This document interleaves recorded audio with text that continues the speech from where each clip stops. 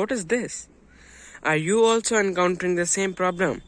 Then this video is for you today. अभी मेरे cycle का जो टायर है वो किस पोजीशन में, स्ट्रेट, और मेरा हैंडल बार किस पोजीशन में। मीन्स मेरा हैंडल बार एकदम लूज हो चुका है और आप देख सकते हैं मैं इसको तब मूव कर रहा हूँ तो मेरा जो टायर है, मेरी जो MTB का, मेरे जो साइकिल का टायर है वो साइड बाय साइड मूव नहीं हो रहा। So this can be very serious and fatal. It is not a normal problem. No need to worry and no need to think that anything would be changed in your cycle or it is a serious problem. No, it is not. It is just due to the loose handlebar bolts which are right down here. Let's fix this problem altogether. तो पहले आपको क्या करना है, अपना जो tyre है आपका उसको आपको अलाइन कर लेना है स्ट्रेट अपने हैंडल बार के साथ. And now you can see the tire is really straight and even the handlebar is in correct alignment.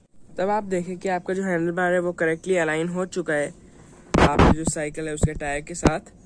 तो बिना छेड़े अपनी साइकिल को, बिना हिलाए, ये जो बोल्ट्स आप यहाँ पे देख सकते हैं इनको आपको टाइट कर देना है. And while tightening them make sure that your handle bar और tyre doesn't even move a little.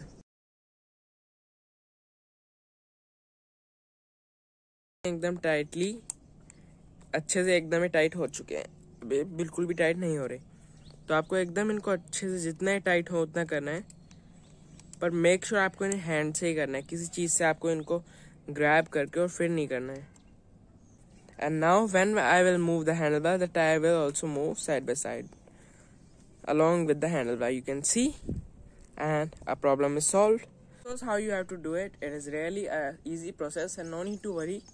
इससे कुछ भी नहीं होता है, बस ये बहुत ज़्यादा सीरियस है. अगर आप साइकिलिंग कर रहे हैं और वो एकदम से मुड़ जाता है और आपकी स्पीड हाई है तो it can cause accident and even a lot of serious injuries. So make sure and Titan your handle bars bolts and your stem bolts after a regular period of time to make sure that they are tight enough. So that was how you have to tighten it. So that's what I taught you in this video, and thanks for watching the video. If you liked the video, then please hit the like button and subscribe to our channel and share videos to as many people as you can.